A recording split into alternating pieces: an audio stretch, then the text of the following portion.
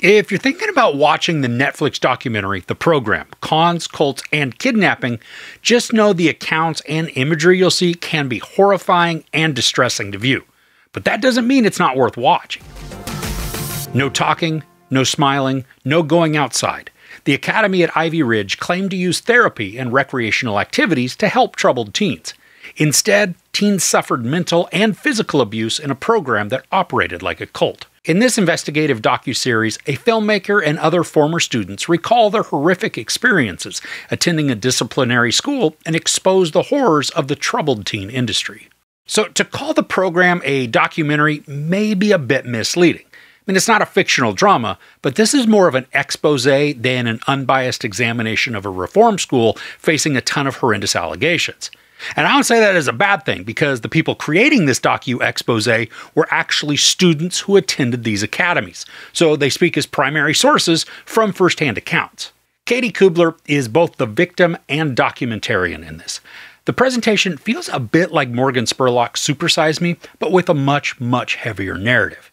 Now, Katie narrates a lot of the accounts, telling her experiences through voiceovers and then a ton of on-camera, guerrilla-style filmings. She's also joined by several other survivors of the Academy at Ivy Ridge, each with their own terrible and haunting accounts that are both simultaneously very unique and almost identical. Now, at first, I thought that because this was 3 almost hour-long episodes, the content may feel dragged out or repetitive. But well before the first episode was over, I was completely enthralled. But I also was disgusted at what I was hearing, and I was planning in my head ways that the world should deal with people who do these sorts of things to kids, and they would be torturous and very drawn out. Now, it's sickening enough to hear just about Ivy Ridge, but then we're showed the much larger network that was running this and many other schools. I mean, there was rampant abuse, a lot of it documented in video footage. That's another thing, too. What these now adults are revealing are backed up by written and video evidence, and even through some staff interviews. When Ivy Ridge shut down, they just abandoned the buildings and left everything behind. So Katie and the others were able to rifle through mounds and mounds of student records that detailed every sort of abuse that was heaped on the kids. They come across more than a pile of security cam footage. It's almost like the Academy was proud of their crimes and torment and were saving the evidence for posterity, maybe for a company holiday party or even staff recruitment. And before I say more about this, while this is sad and heartbreaking, it's also inspiring to see these kids face some of their abusers and begin to find some semblance of closure. Not all of them are at that point, and most of them are going to live with varying degrees of PTSD their entire lives. But we are left with the impression of hope from those who participated in the documentary. They're working to move forward, and they showcased an enormous amount of strength and resolve. Now, I'm surprised at some of the interviews that Katie and her crew were able to perform. There are a couple of former staff who acknowledge the roles that they played in mistreating the kids.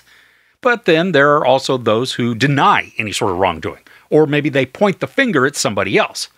And while it's unfortunately not shocking where some of the abusers ended up, it really should be. I mean, a few that we're told about never answered for their crimes. Instead, they just moved on to other avenues in which they can continue that cycle of abuse.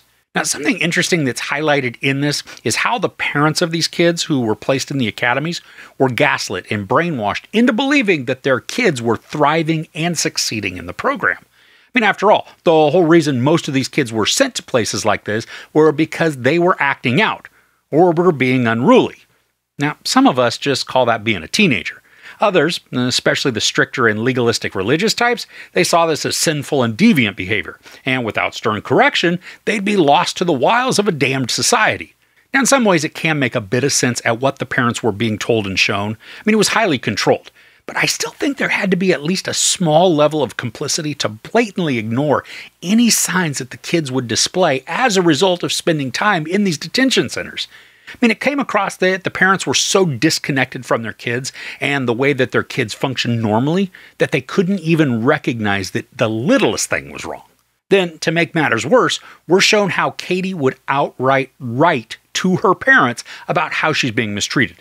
And because of the snow job the Academy did on her parents, they disregarded every accusation. The interviews are damning and hard to listen to, especially as Katie and her friends recount their experiences. but these are told and edited in a way that makes them very engaging and even captivating.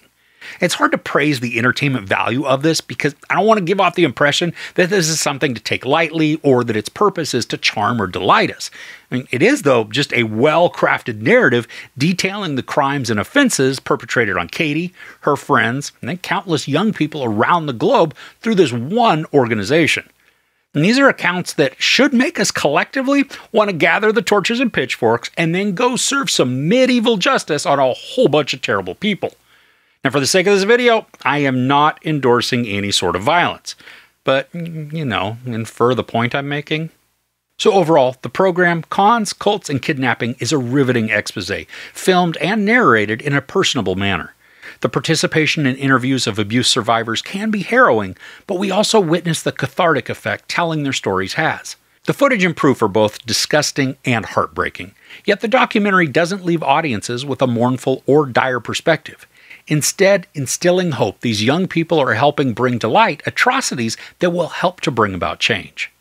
There's no sex or nudity, but a lot of profanity and then a ton of horrifying violence, both visually and then through written forms detailing out child abuse. Now, as a reminder, I don't give couch ratings to documentaries, but this is one of those that you should drop everything to watch. I mean, yeah, it is messed up and it's not a happy subject at all, but it's expertly crafted with a tremendously personal touch. All right, so to shift gears a bit, what are you looking forward to watching this week? I'd love to hear about it in the comments below. If you enjoyed this review, please give it a like. Also, don't forget to share and subscribe. I'm Chris. This is Movies and Munchies. Thanks for couching with me.